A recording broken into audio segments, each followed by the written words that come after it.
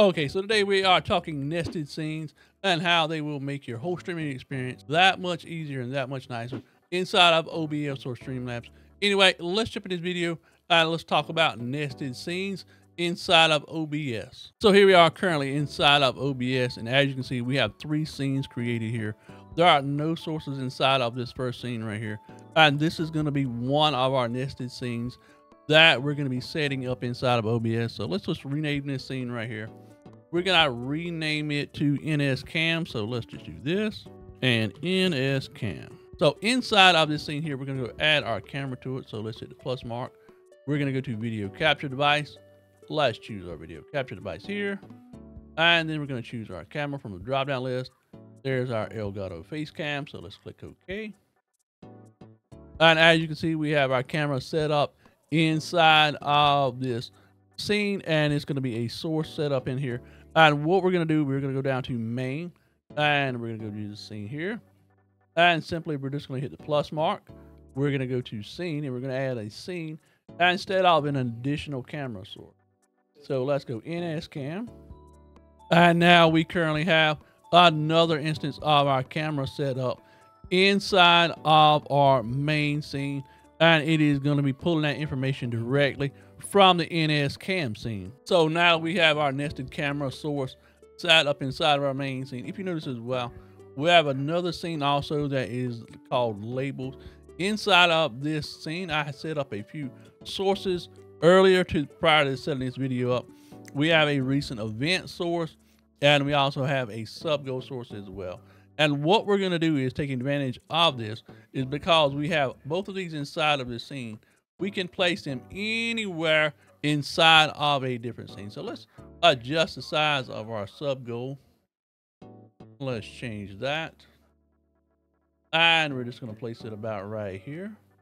Then if you notice as well, we have our recent events.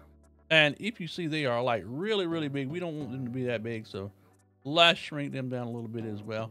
You can change the size however you want, but just for this, we're just going to do like this right here and leave it up here at the top. That way we have a smaller event listing.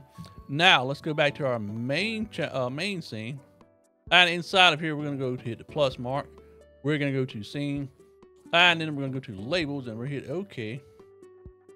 And as you notice, automatically we have our sub goal that automatically appears inside of our main scene, and we also have the event list that appears at the top as well. There's so many things that you can do by simply nesting things inside of a scene. And let's create another scene just for the sake of things. So let's go ahead and new scene, and let's just call this one game scene. So we're gonna hit OK, and now we have another blank scene as well. So let's just go plus.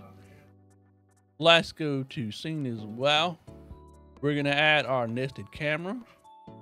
And there is that. And you can move it around and adjust as you need. So let's just say for our game scene, we want our camera to be smaller. Let's just move it over here. Let's do this. So now we've got our camera set up. So let's add one more source as well. We're going to go to scenes as well. And now we're going to add our labels as well to this scene. And they appear right there. We can actually resize these, change them how we want them to be. So let's just hit the Alt button, and we're going to resize this so it looks a little bit differently. So let me go right here. Let's do this, and we're going to go here, and we're going to shrink it down a little bit more. So in the event that we want to move it anywhere on the screen, we can put it up here. We can leave it right there. We can stretch it back out. Whatever we do with inside of this scene here, it does not affect the labels from the other scene. So let's go there just for a second. So as you notice, they are exactly in the same place. They've not been moved, but now we have them inside of our game scene as well. Not only that, we add them for our main camera scene as well. And again, each one of them looks different because we've adjusted them inside of the scene rather than having to go back and place individual sources inside of each scene. So now that we have our sub goal here, we have our events list as well. Then inside of our game scene as well, we also have that also, the event list and the sub goal also. So one of the great thing about nested scenes is that we can add as many sources as we want inside of each scene. So let's go back to labels for a minute. And if you notice right here, I've added an additional source, and that is the alerts. So let's go back to main. I don't have to add an additional browser source for alerts because it's already inside of the nested scene called labels. So let's just trigger the event. That way we see an alert on screen, and we're gonna get tested. And now we've got C Gamer has committed to 30 days to hanging out in the lounge. This is a test. So now we see the alert from the nested scene called labels inside of our main scene. Not only that, we can go to our game scene as well. And if we trigger that same event, it will go off just like it did inside of the main scene as well. And again, it shows up just like it did inside of the main scene.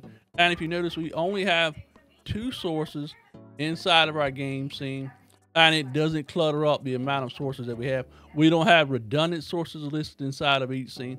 We don't have a browser source for alerts. We don't have an additional browser source for labels. And then we don't have another source as well as for recent events. They are all located inside of the labels nested scene. You can invest and you can add so many different sources. You're not just limited to things like recent events, sub goals, alerts, and things like that. You can add videos, you can add camera listings, so many different things you can do with nested scenes to spice up your stream or YouTube videos or whatever it is that you're going to be doing or whatever you plan to be doing.